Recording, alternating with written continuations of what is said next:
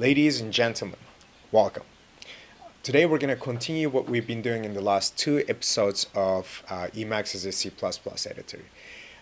We've uploaded and installed quite a few packages to Emacs to make it a strong C++ editor, but what we did not do is to give it the semantic parsing ability that actually turns it quite like an IDE for C++.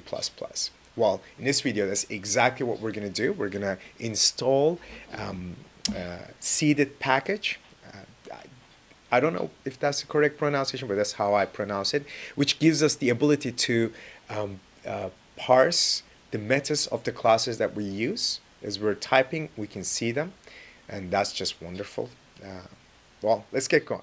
Take a look at the project I'm going to be using in this video. I have two directories, source and myinc. In source, I have main.cpp and helper.h. In myinc, I have myad.h. Main CPP calls both of these libraries. Helper library has just a simple help function.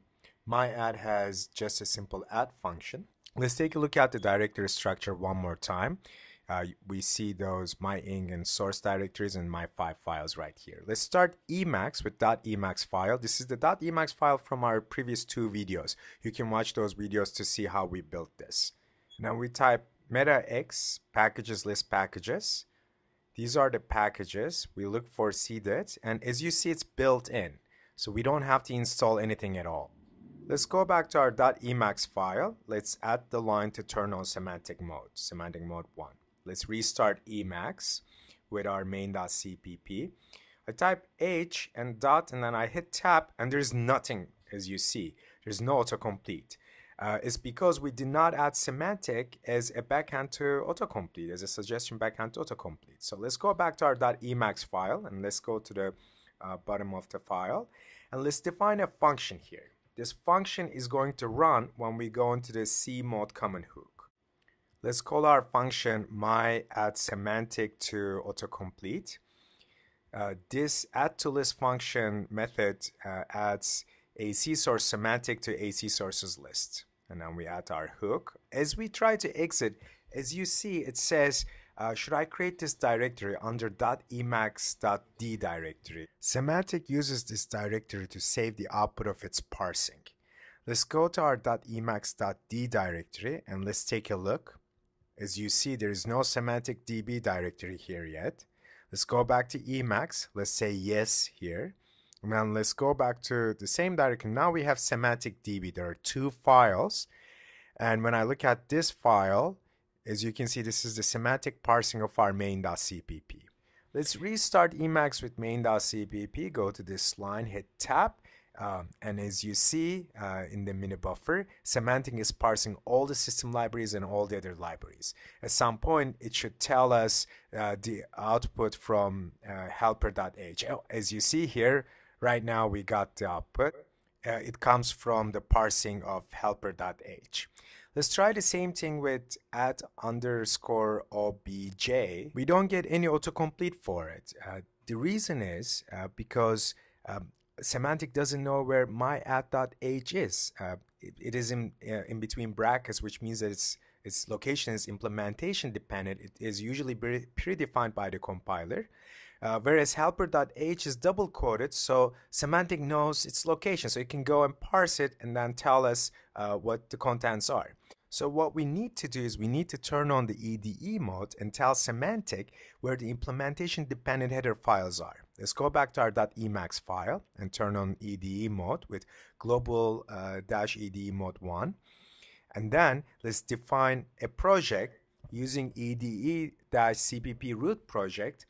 Name of our project is my project, and then we give the location of a file, the main file of this project, which is main.cpp, and with the include path variable, we can tell where the implementation dependent header files are relative to where main.cpp is. So that backslash makes it relative to where main.cpp is. Now, if we save this and restart Emacs, semantic will know where myAdd.h is. Let's go down to add_obj, and when we hit .tab, semantic brings in autocomplete window the definition of add.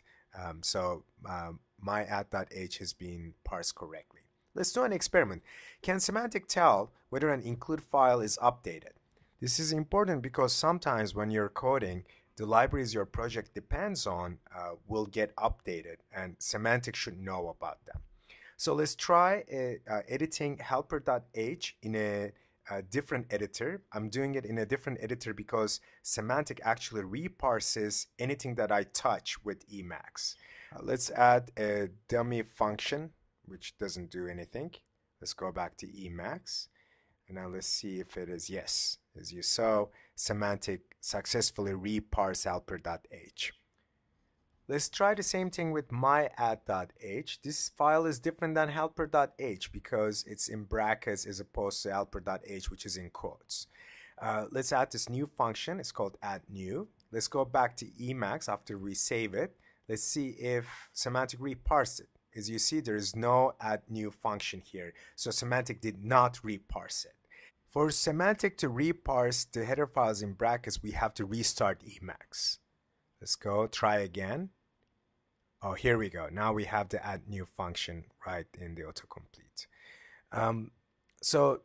There is this different behavior of semantic. With the quoted header files, it will reparse it immediately, and with the bracket ones, it will reparse only when you restart it.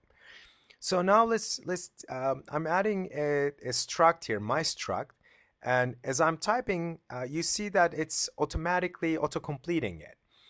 We can see that autocomplete immediately understands it because semantic reparses the buffer when Emacs is in idle mode. This is very important. If you don't have this turned on by default, you should turn it on in your .emacs file.